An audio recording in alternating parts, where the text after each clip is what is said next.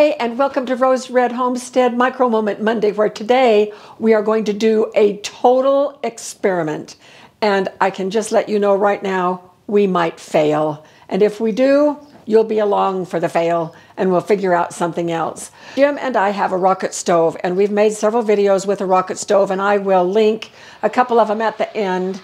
All you have to do is just click on the little thumbnails and it will take you to some of our other videos using the rocket stove, and I built one out of cinder blocks on one of the videos. But this one is an EcoZoom, and it is sitting right here. Now, one of the things that we feel is a drawback to the rocket stove, this particular model, is that you can only put a single pot on the top. And so it is not as versatile. You can boil water, you can fry bacon, you can do eggs, you can do about one thing at a time. So when I was perusing through the internet, a week or so ago, I just happened to see somebody who had put a griddle on the top. And I thought, whoa, brilliant idea. That is a way to make a rocket stove much more versatile. Now, we have this old griddle just hanging around, and frankly, Jim, do you remember even where this came from? I don't remember specifically. Maybe one of our other that stoves. red cooker that we used to take in our old trailer. Like that, yeah. It is a really nice griddle, and of course it's very long. We figured that if we could rig a way to put the griddle on the top of the rocket stove, then we would have much more versatility. The underneath side of this is nice, and it's a Coleman. Nice and level right here, but it has these legs that obviously worked on some kind of an attachment. This griddle is a good griddle. It heats up very well, and it has these legs, long ones and short ones, but they're all at the same level because this is a grease trap right here.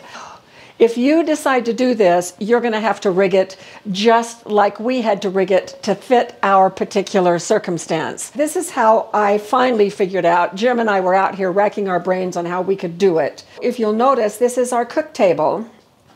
We have the rocket stove set up here, and I've got some clips, some big clips here. Now, I am going to mount these little legs on here between the clips and on the clips. So I'm going to do this. And the clips are just a safety precaution so it can't go back and forth. This one lands right here on this clip, and then this leg sits on the top here so that it is fairly level.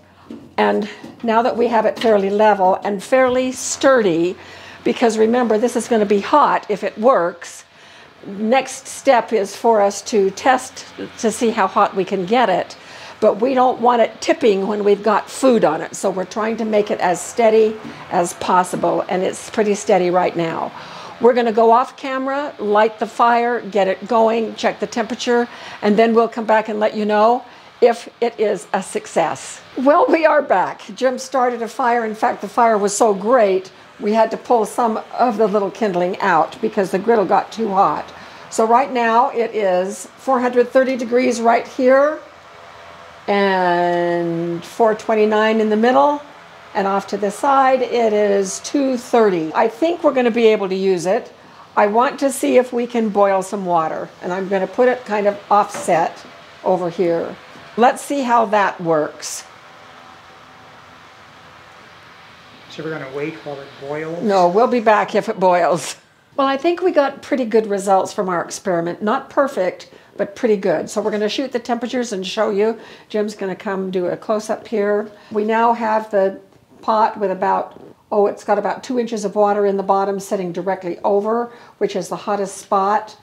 Right there in front is 371, and it was up to 500. It's 309 off to the side, and over here on this side we've got in the 200s. This is enough to keep things warm. The fire is dying out because we're going to end the video, but we can take a look here. This came almost to a boil. It's very steamy. You can see the little bubbles on the inside.